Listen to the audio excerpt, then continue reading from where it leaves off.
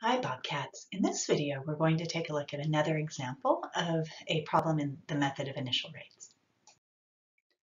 Our objective is to use the method of initial rates to solve a problem. You really have this, you've really learned it when you can work these problems start to finish without referring to any additional information. So always keep that in mind for the level that we're trying to get to. In this example, we're asked to find the rate law for the reaction of nitrogen monoxide with oxygen gas to yield nitrogen dioxide. If we look at our data closely in these three different experimental runs, between experiment, well, let's see, the numbers are changing all over the place, so let's take a look here. Between experiment numbers 1 and 3, it looks like oxygen remains the same. And in that same lump, NO doubles.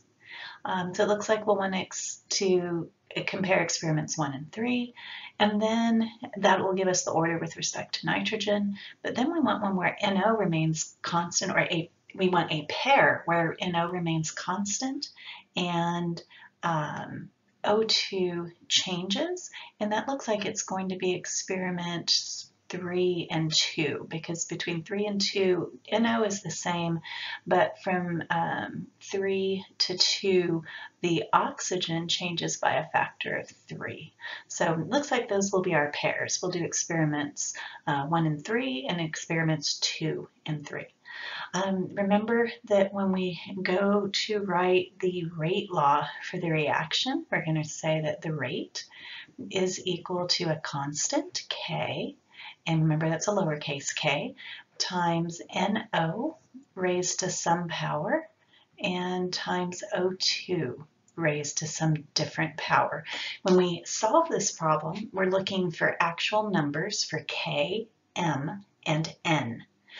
All right, so let's take the ones that I marked in purple first, all right? That would be experiment 1 and experiment 3. And when you compare those, the bigger numbers are in experiment 3. So we want to take experiment 3 divided by experiment 1.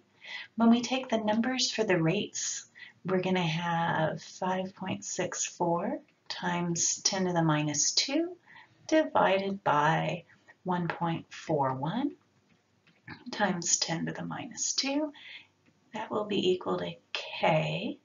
Let's see, and then it's going to be times NO and O2. NO in experiment number 3 is 0.0252 raised to the nth power, and O2 in experiment 3 is 0.0125, all raised to the nth power. For experiment number 1, we'll have the same K, and in experiment number 1, NO is 0.0126. We're going to raise that to the M, and O2 is 0.0125 raised to the nth. Okay, let's simplify stuff as much as we can here. On the right-hand side of this equation, K cancels out with K between the top and the bottom, so we'll get rid of those. And also the O2 values are exactly the same in the top and the bottom, so those are going to cancel out. On the left-hand side of the equation, 5.64 times 10 to the minus 2 divided by 1.41 times 10 to the minus 2 is equal to 4. So we have 4 is equal to, and then trying to rewrite that the right-hand side a little bit, we can move that exponent of m outside of the brackets, and in the top we have 0.0252, and in the bottom 0.0126. If you look at what's inside of the brackets, that gives us a value of 2 raised to the m. And so we just need a number for m. The value of that exponent that makes this equation true is 2, because 2 squared is equal to 4. And so this reaction is second order with respect to NO.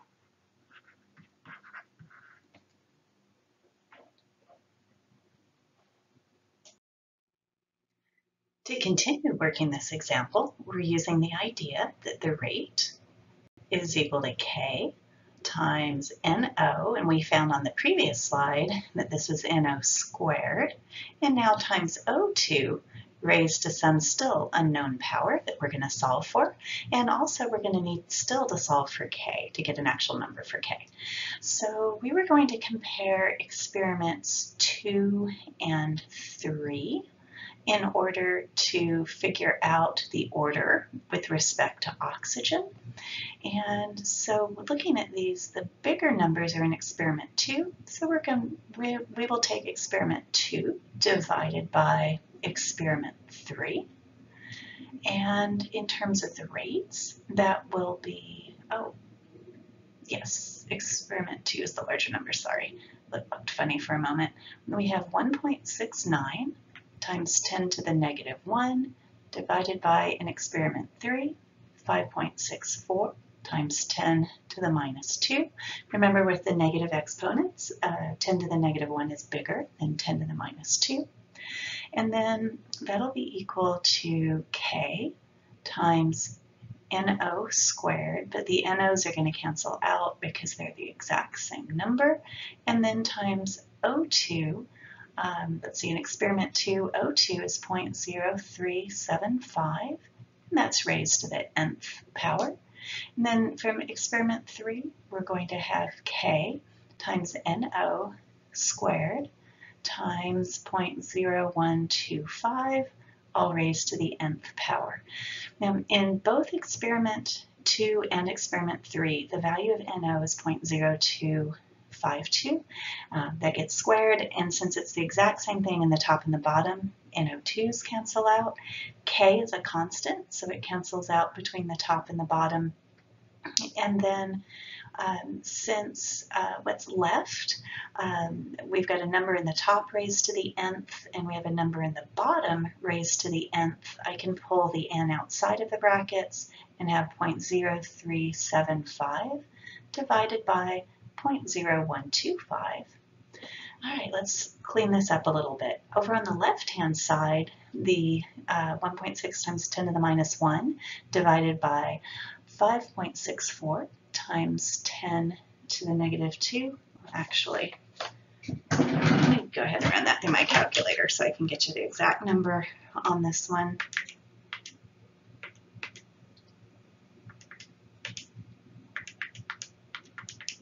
That is going to be 2.996, so basically that's just 3.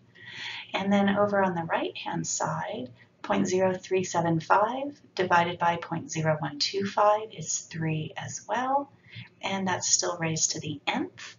And so the only way this equation is true is if n equals 1, which means it is first order with respect to oxygen.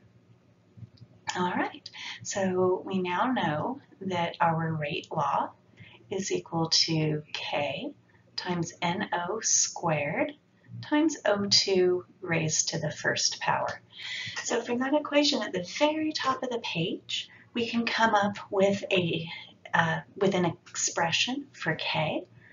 So I'm going to first flip the reaction, flip the equation left side and right side. I'm going to have K times NO squared times O2 is equal to the rate. And now to get K by itself, I'm going to divide both sides by NO squared and O2 squared. So K is equal to the rate divided by NO quantity squared and O2. We can plug in numbers for this. If this was a lab, like the Chem 1142 lab, you would want to take this expression and use the data from experiment 1, get a number, repeat that for experiment 2, and repeat that for experiment 3, and then take an average of all 3 K values to get your best approximation to the rate constant. In this case, this is canned data. All the numbers should work out to be the same. And so I'm just going to take experiment number 1 and plug in here. We have 1.41 times 10 to the negative 2 divided by NO squared, which is 0.0126 squared, and O2, which is 0.0125. And if I run those numbers through my calculator, 1.41 times 10 to the negative 2 divided by 0.0126 and divided by 0.0125, we end up with a number for the rate constant of 89.5. If I look at my units on this, the rate is molarity per second. The numbers in the bottom are molarity squared times molarity. So it looks like we're going to be left with units of molarity to the -2 and seconds to the -1. Let me pull a different color to do just the units. Here's where I'm getting the units from. In the numerator, we're going to have molarity per second. And in the denominator, we're going to have molarity squared times molarity. So the molarities cancel out. It leaves us still molarity squared in the bottom and seconds to the -1 in the top. So just moving those both to the same level, dividing by molarity squared is the same thing as molarity to the -2. And then we still have seconds to the -1. And so that's where those units are coming from.